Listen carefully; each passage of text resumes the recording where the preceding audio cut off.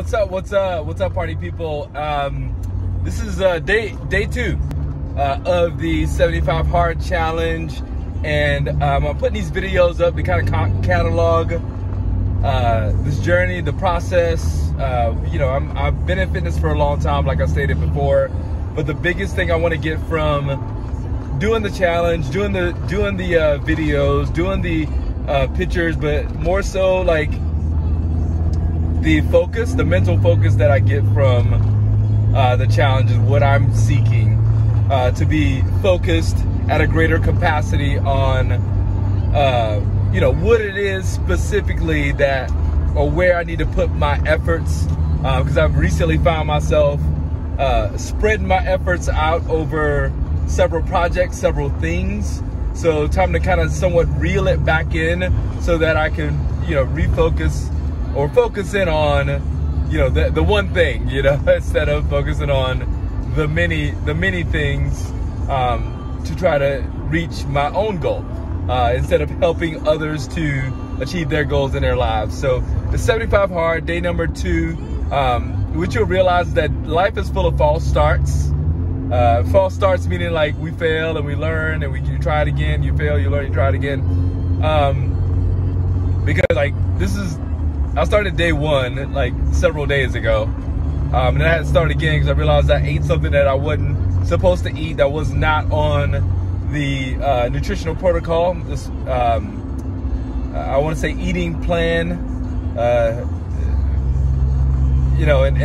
it's basically part of the challenge is no matter how far you're in, you start back over from day 1, and that's got to be the you got to feel the pain of that somewhat, so that you can refocus your brain on, okay, I don't want to feel the pain of getting to day like number 70 and falling or succumbing to not following through on something and still having to start all over again. So that's the good part about this challenge. The biggest thing is it's like, your integrity with yourself. Building up the integrity. Confidence comes from your integrity with yourself. Saying that you're going to do something and you're actually doing it. And that's, I guess that for me, that's part of the thing that's been lacking is I've been saying that I have this on my calendar to finish. I got that on my calendar. So spreading myself out over a lot of different things, but not really doing anything. But that just comes from trying to busy myself. But is busy effective? You know what I'm saying? So hopefully these videos help you. I want to catalog my journey so I can look back and hopefully learn something. Hopefully learn something from the process for myself.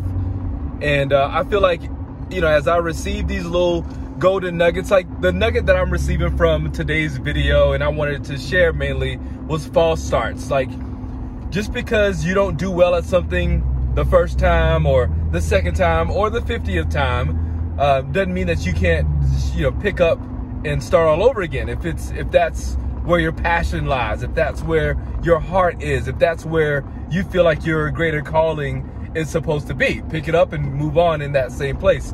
But it provides me hope that the quickest path, or I don't want to say the quickest, the roads to success are paved with failure. That's I know you guys have probably heard that saying a lot, but the road to success is paved with failure. And learning to embrace failure from the standpoint of, what am I to learn from this? Like, there's always a golden nugget. There's always gold in different situations. So yeah, I mean, that's it. Day number 2, 75 Hard. Shoot me any questions. Like, I've been in fitness for 25 years. I think the biggest challenge for me is I love pushing myself from a fitness perspective and getting in shape and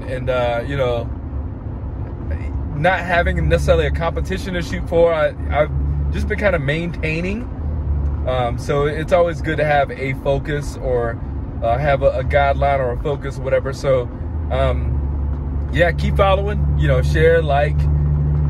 This has definitely been a very, this journey so far, thus far, for me, it's not necessarily the fitness or nutrition or just the mental health aspect of it. Just me regaining focus and realigning my integrity with myself to continue to build up the confidence that's in me.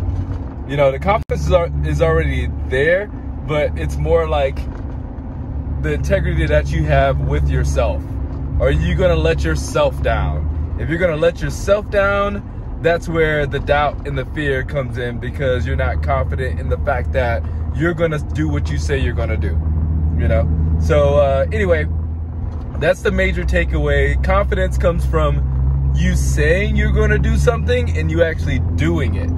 And like I said, I've fallen short of that, and I got to be responsible for what I have done, you know, or what I'm not doing.